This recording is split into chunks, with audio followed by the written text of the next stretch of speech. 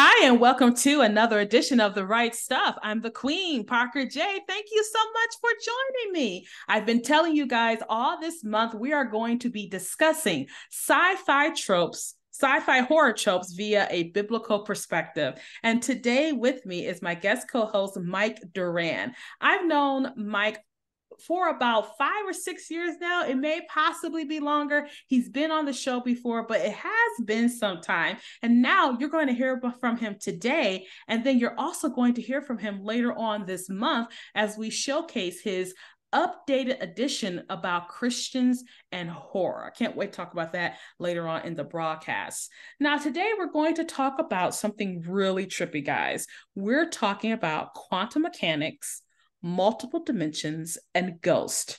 Trippy, huh? Let's go ahead and get right into it. Mike, how are you doing today? I'm doing just fine, Parker. How are you? I am so glad that you are here. I'm doing great. And we're going to have just a great time talking about it. Mike and I have no plans. So there's no schedule here. There's no outline here. We're just going to dig right in. But before I do that, Mike, I want people to know a little bit more about you. So go ahead and tell the folks who Mike Duran is.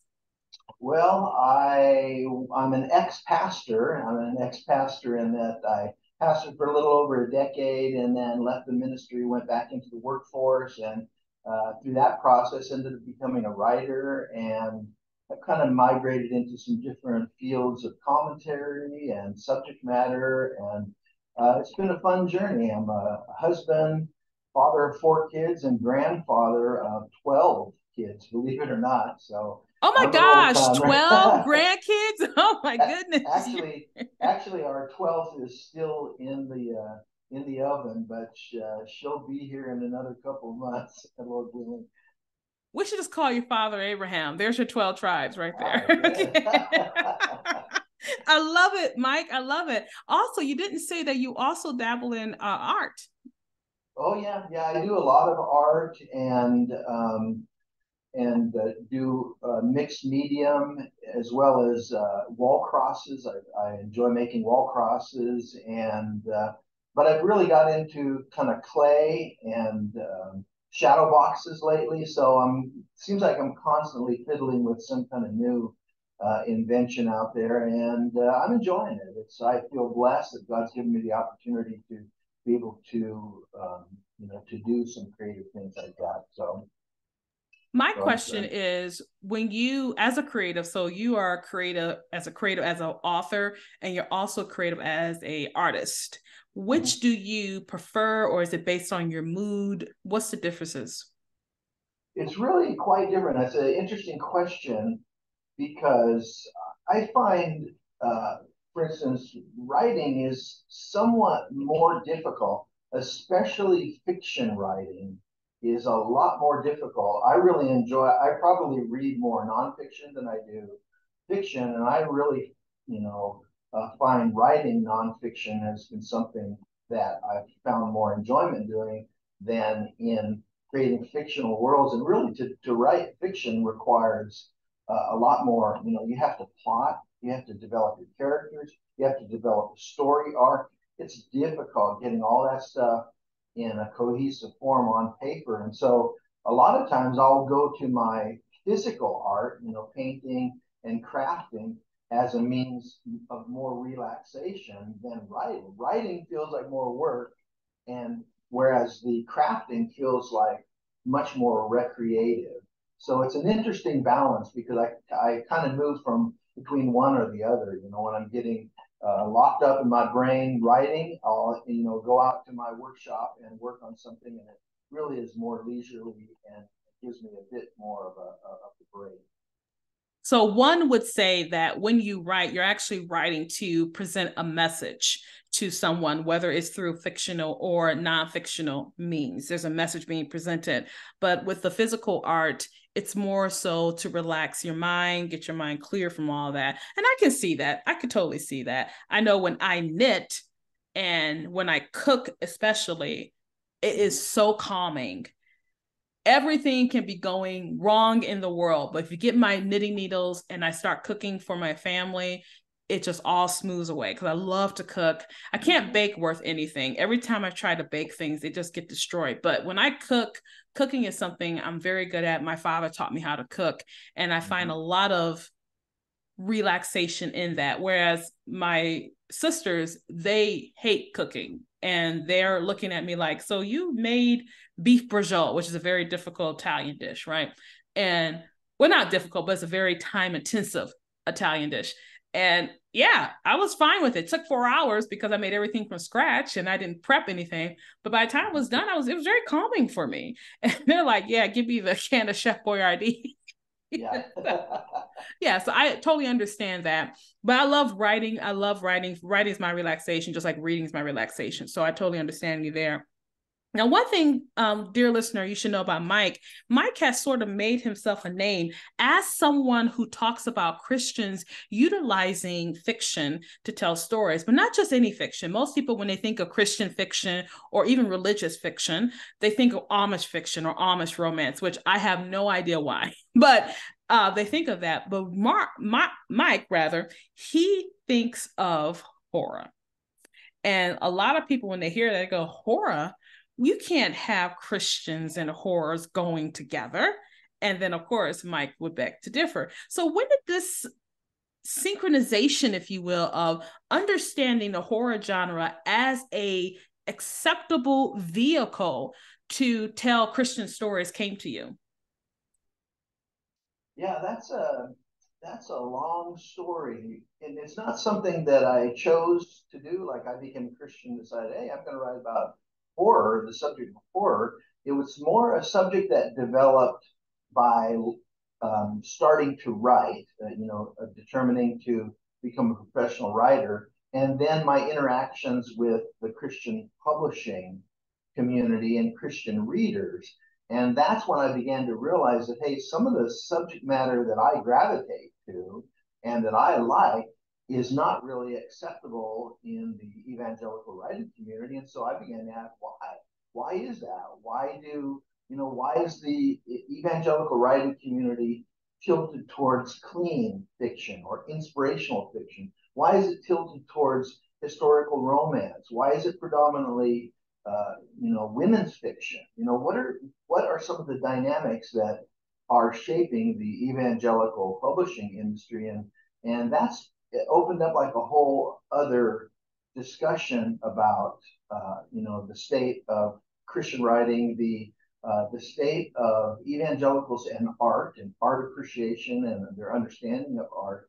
See, a lot of my uh, gravi- a lot of one of the reasons that I gravitate towards horror is actually because of my time in the ministry, Parker.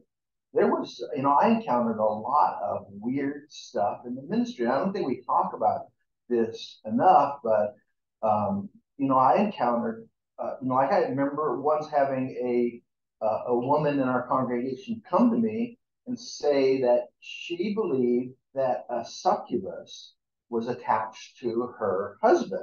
Well, Interesting. I had no idea what a succubus was. I had to go look it up. And a succubus is a female demon. And apparently the husband was into all kinds of pornographic and bondage, weird stuff.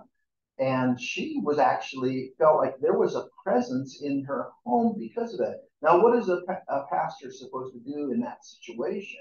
And similarly, I've had church members come to me and talk about having a ghost in their house. So how do pastors deal with that? And then on top of that, the many times that as a pastor we have to deal with death, with tragedy. We had a close friend in our church commit suicide, and it was an awful, awful, traumatic event in the church. And when I began to see that, I mean, the church and church life is not a bed of roses.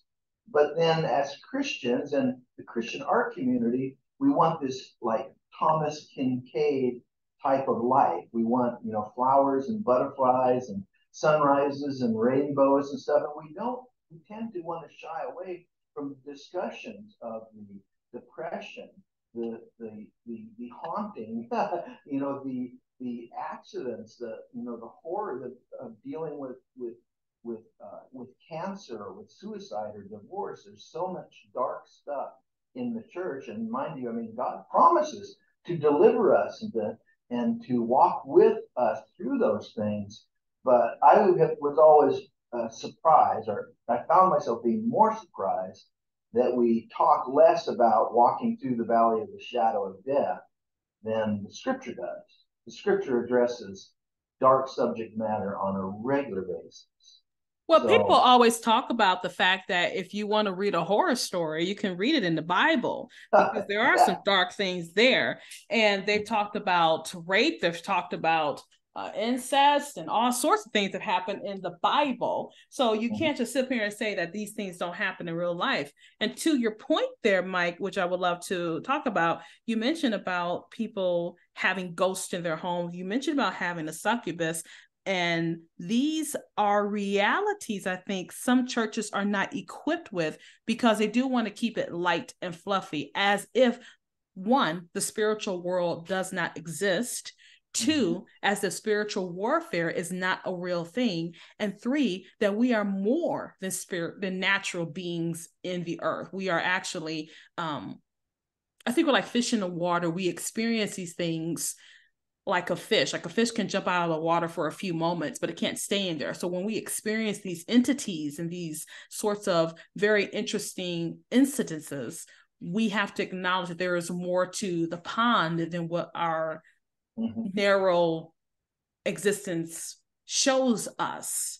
So that leads to our discussion today, dear listener, about quantum mechanics, multiple dimensions, and ghost. So let's go ahead and just dig into that. Now, for sure, this is a huge sci-fi trope that happens in movies and books. Wouldn't you say, Mike?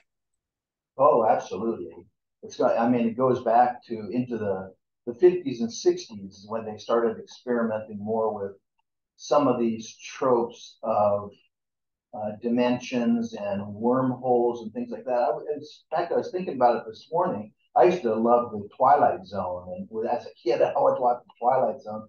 And there was one episode in the Twilight Zone that came to my mind, and it was named something like Little Girl Lost, I love but it that one. had I just saw that recently. It was Little Girl yeah, Lost. Yeah. yeah. And remember, there was like didn't like a wormhole just kind of randomly open up in her room, and she Yeah. crawled through it, and her husband or her father rather had to go into that other dimension and get her.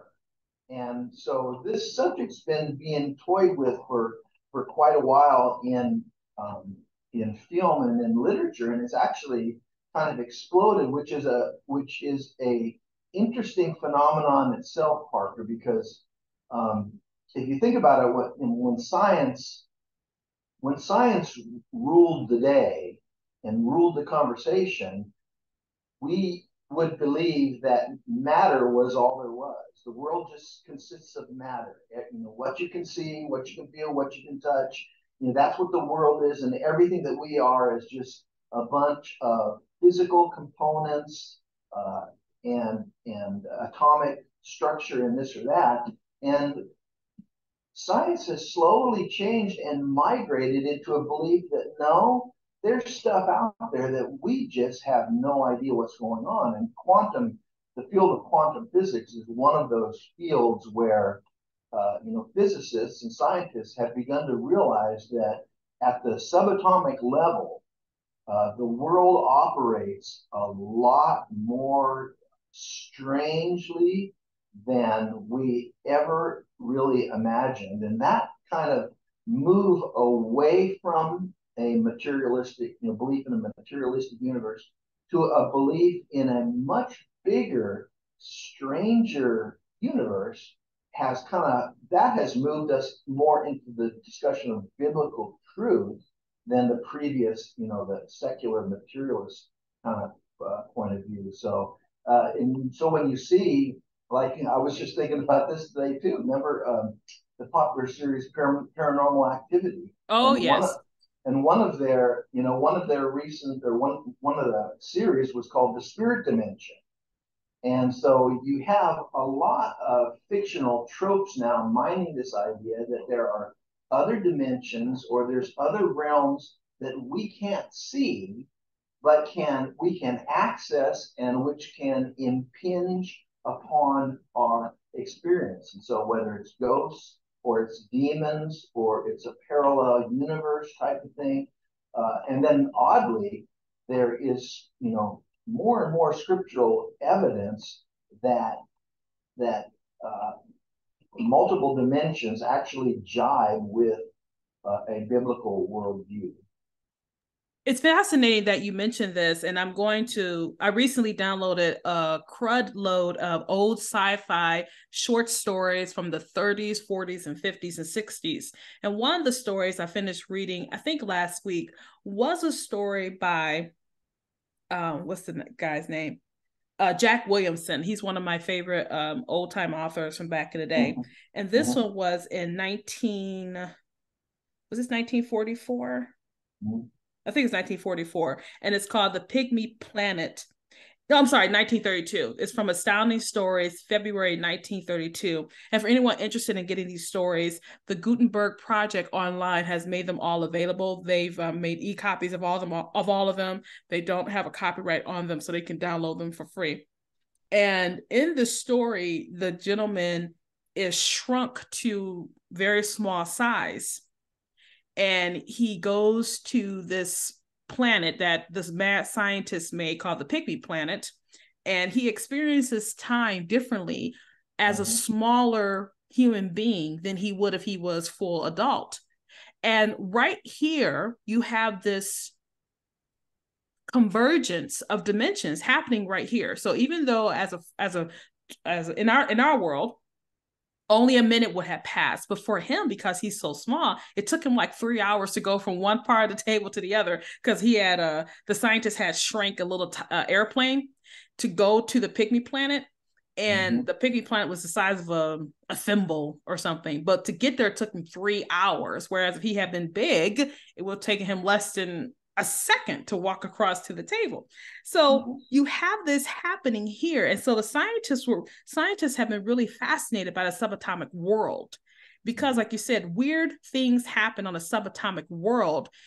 And another well-known pop culture movie that depicts this is Ant-Man, because when he shrank to subatomic levels, I forgot the actual title, when he shrank, for the first time ever, I was able to understand exactly what they meant. Because when he shrank so tiny, of course, time would have no meaning for him. Of course, and I love how they depicted that. So you saying that there are multiple dimensions actually is in line with biblical truth. And I use the example again, like a fish out of water. A fish can jump out of the water and live out of the water for a few minutes. And life for him out of the water is much more different than life for him in the water. So yes, we're talking about that. But now we talked about multiple dimensions. We talked about the quantum mechanics and quantum physics, but now we got to talk about ghosts. How does this all come together, Mike? I don't know if it does. You know what? My first book that was actually that I ever got contracted is a book called The Resurrection. And I had a difficult time shopping that book in the Christian market because it features a ghost. Now, I ended up kind of tweaking the character to be a little bit more like a phantom. But one of the problems that I quickly learned was that evangelicals don't do ghosts.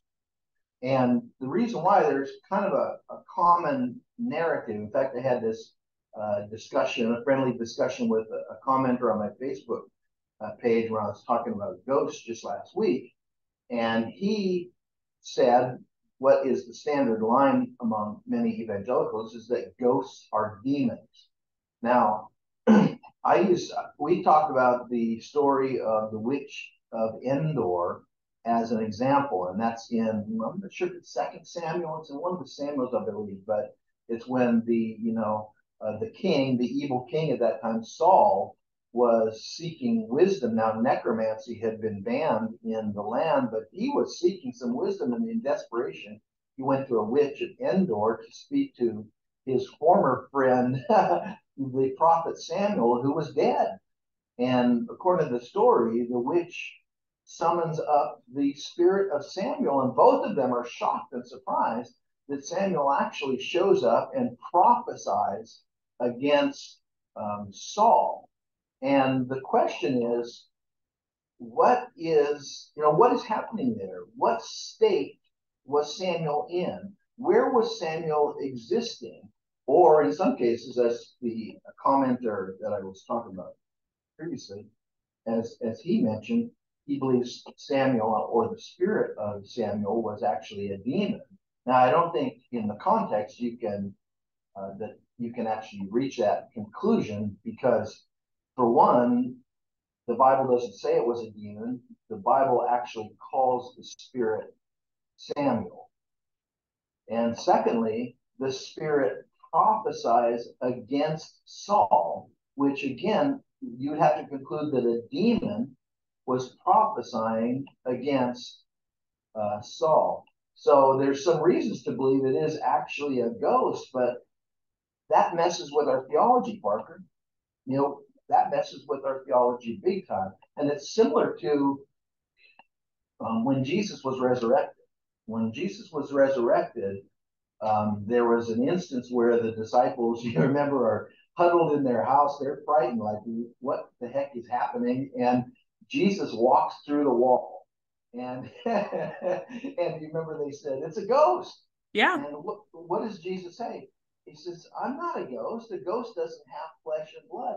And he said, touch me and see. And then I think he even requests some fish. He said, look, I'm going to eat too. Do ghosts eat? But that instance, that encounter is quite interesting. For one, Jesus doesn't rebuke them for believing in ghosts.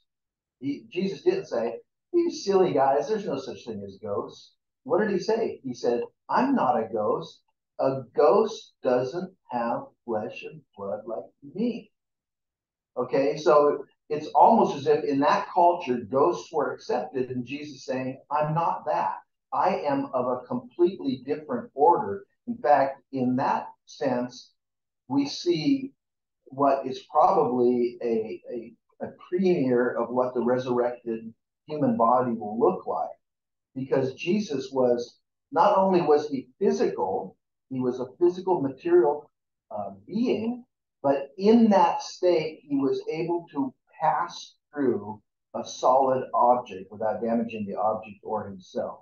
So the Bible says when we see Jesus, we'll be like him. And that was part of what the Apostle Paul was talking about in 1 Corinthians 15 and the resurrection of the body, that we are going to possess new bodies. And it's almost as if that was, like I said, a prequel or a preview of what our new bodies will look like. But surprisingly, the apostles the first said, it's a ghost. It's a ghost. Now, I think I need to be clear, too, that Scripture is very clear that necromancy is a sin. Contacting the dead is directly condemned by God, and no Christian in any manner should be seeking to contact a dead person or come in contact with spirits intentionally. There's no way. However,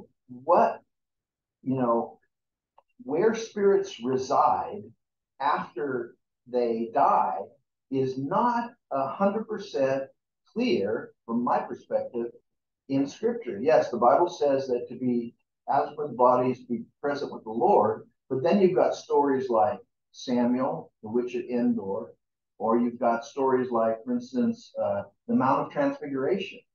At the Mount of Transfiguration, Jesus is glorified, and two dead prophets show up, and it says they have a conversation with him. Who was it? It was Moses and Elijah are in conversation with him. Yeah, and when you say that, I can remember having the same sort of rigid understanding as well, because that's what I haven't taught. Things changed when my grandmother passed away 2 years ago. Things changed. Mm-hmm. And I had a couple things happen that it didn't rock my world or anything. It didn't rock my world like, oh my gosh, I can't believe this happened. But I said, Granny's here. And not here like standing in front of me, talking like that, but I can't really explain it. But even my sisters had dreams about her, and the dreams weren't memories. They were new. And I'm sitting here going, well, I don't think this is demonic, you know what I'm saying? So it's been a little bit interesting having some of my very hardwired thoughts sort of shaken by some of the things I experienced. You know what I mean? It's interesting that you bring that up because Yeah. I had a conversation just last week. We have some close friends that were a member of our church, and the husband contracted ALS and kind of suffered with ALS. And you know how that's an incredibly debilitating disease. Mm-hmm. And then he finally passed away. So I had called her. She moved to Texas, and so I called her last week just to, offer condolences and to talk to her. And it was interesting because one of the first questions she asked me, Parker, was, "Do you think my husband can see me right now?" And it's a fascinating thing because I've seen this. I've had, as a pastor, I've dealt a lot with grief, and then we've seen friends and close ones move on. And there's this odd sense that when a person leaves, they are more present than they ever were when they were here. And I'm not sure that I can have biblical, proof text for that, but it's because it's an odd spiritual, psychological phenomenon. Anyway, so when my friend asked that, "Do you think my husband knows what's going on here?" And I said, in Hebrews 11, it talks about a great cloud of witnesses. It says, let's run with patience the race that's set before us. And the scripture talks about this great cloud of witnesses. They're the saints, the saints that have went on before, ahead of us. And it says they're watching us. They're cheering us on. Now, is that just a metaphor? Or are we to believe that when Samuel, the prophet, was brought back from the dead, he knew exactly what to tell Saul as though he was aware of what's going on. And then there's another verse, I believe it's in the book of Revelation, but I'm not sure what the chapter is, but it's a glimpse into it. It talks about the souls of the martyrs who are under the altar, and the souls of the martyrs under the altar are crying out to God, "When will you revenge our blood?" And it's another little glimpse into this idea that here's souls that have passed on. They're definitely present with the Lord, but they also have a sense of what's going on earth. Lord, when will you revenge our blood? As it's an awareness, I think, of our world, and when I had a dream about Granny, she didn't talk to me in the dream. She didn't talk to me, but she was with me, and I needed her presence. But in my sister's dream, when she dreamt about her, she said, "I've been allowed to come and talk to you," like something like that. I can't remember the whole full words. And it was as if we were getting the impression the Lord had allowed my grandmother to come. And again, it kind of rocked my world a little bit because I knew how I was raised to completely avoid it. There are ghosts or demons, but there was nothing dark about that, if I could say it like that. And I wanted to get some clarity on it, but then I said, well, I'll just leave it alone for right now. I don't want to get into, because you still got to protect your spiritual, you don't want to get to dabbling to things you don't want to get to dabbling into. Yeah, and I think that's actually one of the important points that I feel like we need to make in discussions like this. The Bible explicitly condemns talking to the dead and seeking out the dead. I think sometimes there's a resistance to considering these alternate possibilities because of the fear that people are going to, they're going to want to contact their dead husband. They're going to want to make, a contact with the dead relative. And the Bible explicitly, condemns that. But I mean, the truth is that we just live in a world that is strange, and there's invisible components to the world. That story of gosh, is it in Kings or First Kings? I'm sorry I don't have chapter and verse for some of these things, but remember the story of Elijah and Elijah's servant. And they're surrounded by the enemy, and Elijah's servant is freaking out. "We're dead, we're done, we're toast." And Elijah said, "It's over, man, game over." Yeah. Right? and Elijah prayed, God opened his eyes, and the scripture says that the servant's eyes were open, and the hills surrounding them were filled with chariots of fire. And there's a real sense, I mean, the Bible's clear that we live in a world that all around us, there's witnesses, there's people watching us, and who knows from day to day how many glorious, fiery chariots are surrounding us and watching us. Amen, Mike. That will preach.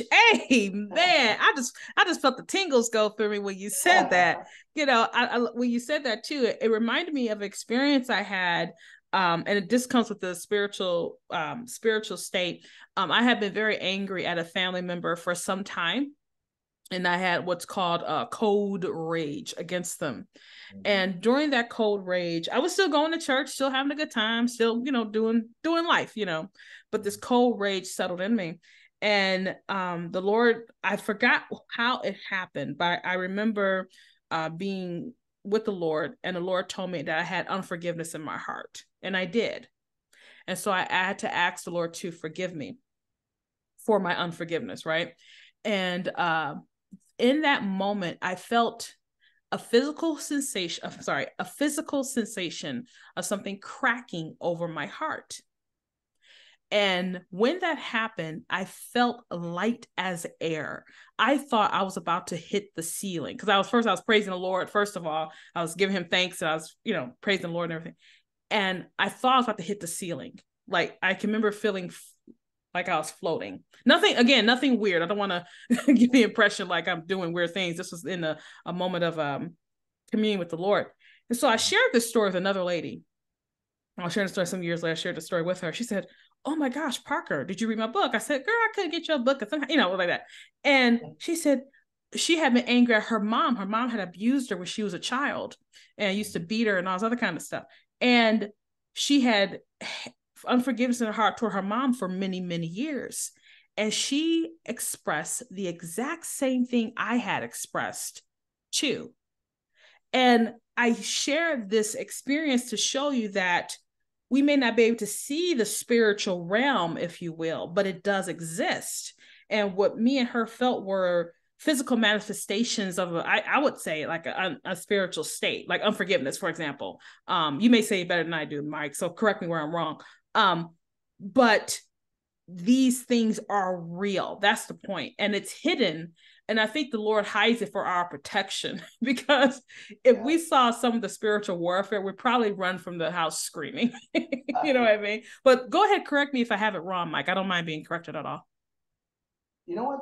I've come to the point in my life, Parker, where there are, the world we live in is so big, and there's experiences that people have that, unless something is explicitly condemned in Scripture, I am not going to sit in judgment of people having odd experiences. The Apostle Paul talked about being caught up into the third heaven. A couple of times he says, "Was I in the body or out? I didn't even know."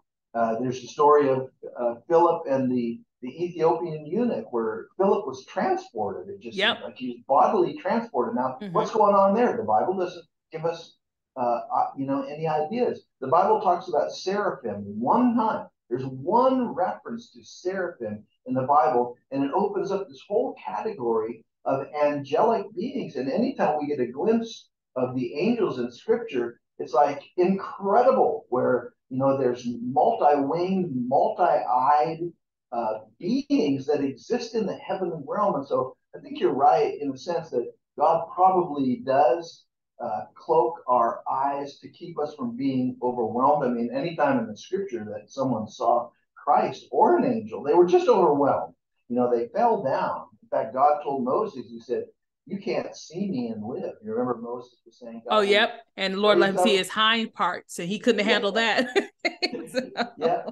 And who knows what God's hind parts are, but that's a fascinating concept there. So anyway, my point is that the world is bigger, it's more mysterious, it's more awesome than we can ever imagine. And there is a sense sometimes that we come to the Scripture wanting all the answers, but instead of coming to the Bible and our world shrinking, in other words, now I understand it. Now the world's more manageable. I think just the opposite is supposed to happen. When we come to the Scriptures, our minds are blown. The world is bigger than we could have ever imagined, and there's more mystery in our world than we can ever imagine. And we need to make room for that, Parker. I think we need to make room for God to open our eyes to see the mountains and the hills are surrounded with chariots of fire. Hey So, man, so oh Mike, every time you say that, I just feel it go through me. It just, and I like that you say that. And I should be very clear. I did not seek out some sort of yeah, experience. I need to right. make that very clear. These things happened while I was talking Mm-hmm. to the Lord. I wasn't. There were no crystals, no Ouija boards, no Yeah, right. none of that. I remember when someone bought a Ouija board to school, though, Mike. I was Mm-hmm. in fifth grade.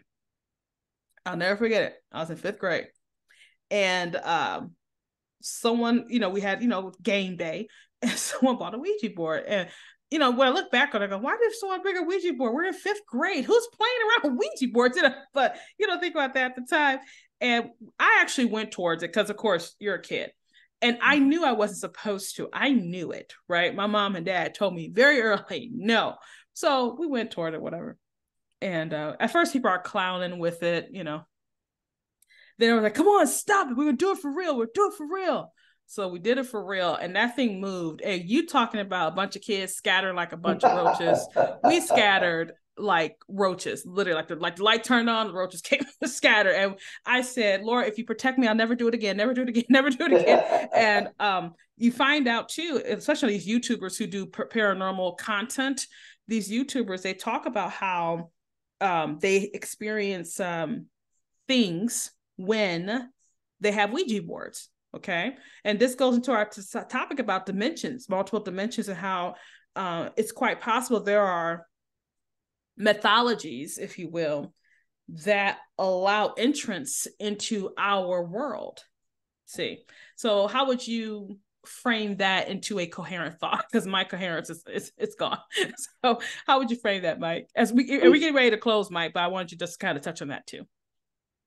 One thing that's real fascinating is, remember I mentioned how in previous decades, materialism was more the predominant worldview. In other words, matter is all there is. Evolutionary theory was birthed out of this idea that matter could just generate and self-generate and morph, et cetera, et cetera. But as we've developed more of an understanding about the nature of our universe, it's opened the door to spiritual realities and spiritual possibilities. Now, we are experiencing right now a resurgence of interest in the occult, in spiritism. I think during the pandemic, they called it oh gosh, there's this name for it. It was like the pandemic explosion or something. In other words, there was occultism, witch talk, TikTok for witches exploded, and more people are seeking occult means. They're seeking, alternative spirits and things like that. And this is an important time for us Christians because we are saying that the spirits are out there, entities, intelligent agents who are invisible are out there. They're all around us. But we're also saying that evil spirits exist. The Bible tells us that there's such a thing as good doctrine and there's such a thing as doctrines of demons. So there are thoughts, ideas, practices, beliefs that originate in a dark spiritual realm and stuff. So part of the quantum, coming into realization of the nature of our, the strange nature of our universe has opened this door for more people who are probing into spiritual realities, but are bent on and are moving towards spiritual deception and stuff. So I think our message as Christians need to be clear is that the spiritual world is real, but it also can be really, really dark. And you need to be careful when you're seeking out spiritual means that you're on the right side of of the invisible. And that's what the scripture does. The scripture lays out, gives us parameters for What is a deceiving spirit? How can we tell a deceiving spirit? How can we know what a doctrine of a demon is? Well, the scripture talks about that. So I think that's an important element to all this too, is that, we make room for spiritual phenomenon, but we're also not gullible. We don't believe every spirit, like the Apostle John said. Don't believe every spirit, but test the spirits to see whether they're from God. And that testing, I think, is an important element of Christian discernment. And it's a test of scripture, because scripture will tell us, because the scripture is what we use to test those spirits. And this is a very important part of the conversation. But Mike, once again, thank you for being with me. I know we just scratched the surface of this very fascinating topic, but we had a good time doing it. And dear listener, if you want us to talk about it again, all you got to do is let me know. We definitely will. I'll have Mike's information below where you can connect with Mike. And then remember, he'll be back with us again, not just in this month, but he's going to be with me in December, I think, because we're going to talk about his other book with this Cthulhu. Isn't Cthulhu on the front of the cover of that book, Mike? I don't recall. I'll have to check my calendar. Oh, am I just making this up? I might just be making this up as I go along. Stop making stuff up. Just making stuff up. But either way, we'll have you back to talk about your other book. That's the one where you said not every conspiracy is a theory. And it looks like Cthulhu. Yeah, that is Cthulhu person. Oh yeah, there's a Cthulhu. How you say? Look, I don't know how Lovecraft came without his names, but I'll call it Cthulhu. But if it's something else, just correct me in the comment section there. But but I'm so glad Mike, and he'll be with us again to close out our series later on this month. Mike, thank you so much, dear listener. Thank you for joining in on this conversation, and we'll be back again real soon.